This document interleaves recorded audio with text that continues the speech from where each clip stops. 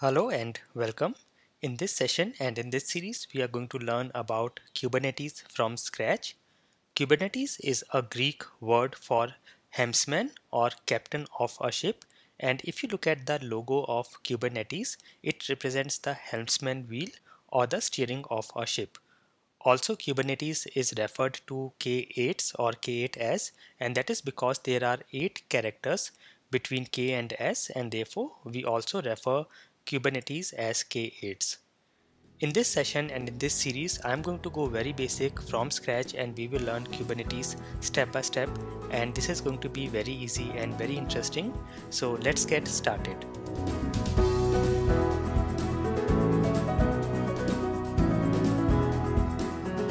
Hello and welcome. I'm Raghav and I'm a teacher.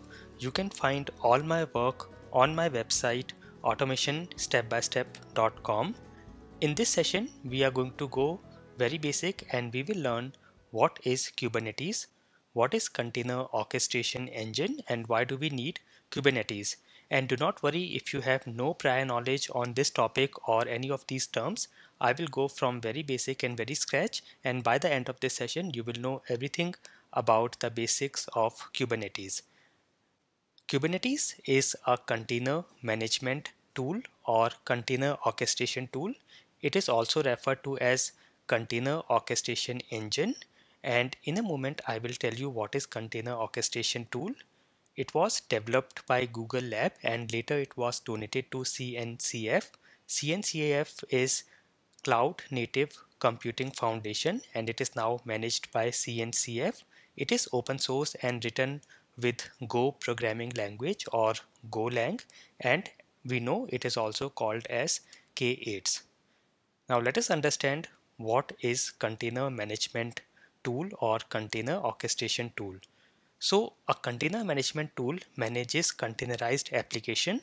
If you do not know what is containerized application, I will tell you in a moment. So if we look at the definition, container management or orchestration tool or engine automates deploying, scaling, and managing containerized applications.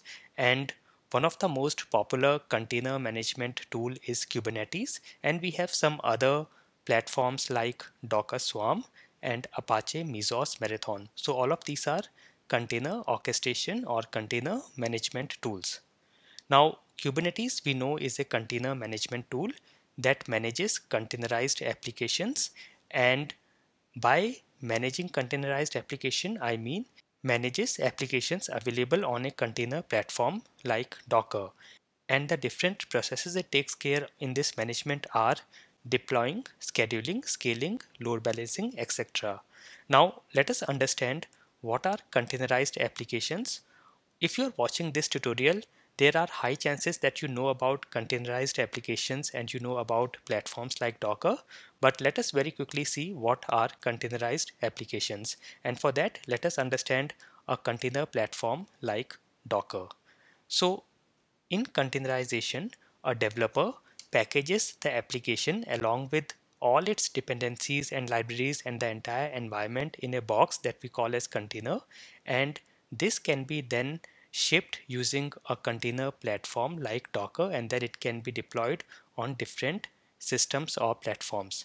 Now, one of the advantages of doing this kind of a deployment is because we know the application is available along with all its environment and dependencies, so it will work fine on every system, and the issue of application working on one system and not working on other system is taken care of using containerization.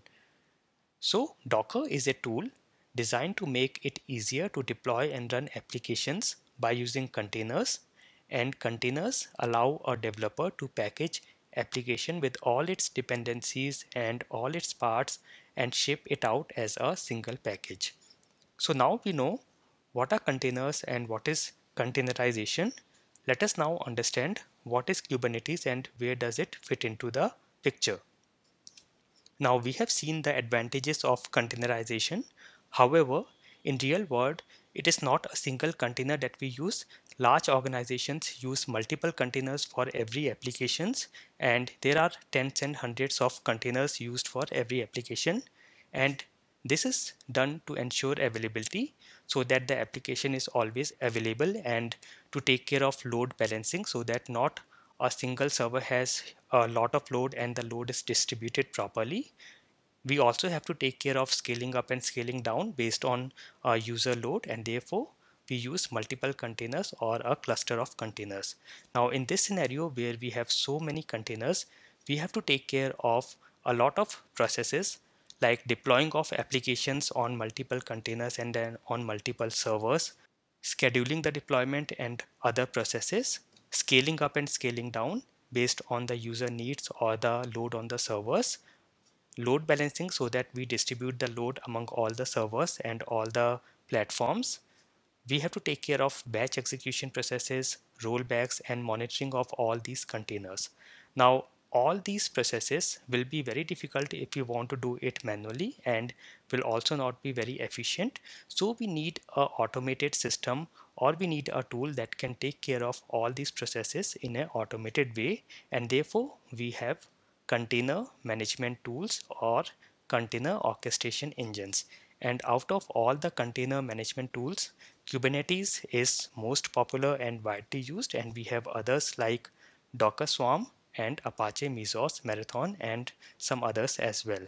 So now we know Kubernetes is a container orchestration engine that takes care of management of containerized apps, and by management we mean it takes care of all these processes for containerized apps. So now I hope you can understand this slide, what is Kubernetes and why it is used. So by now you should have a good knowledge on what is Kubernetes, what is container orchestration engine, and why do we need Kubernetes. In the coming sessions, we will go more deeper and understand about Kubernetes features, Kubernetes architecture, and we will also do practicals with Kubernetes. I hope this session was very useful for you. Thank you for watching.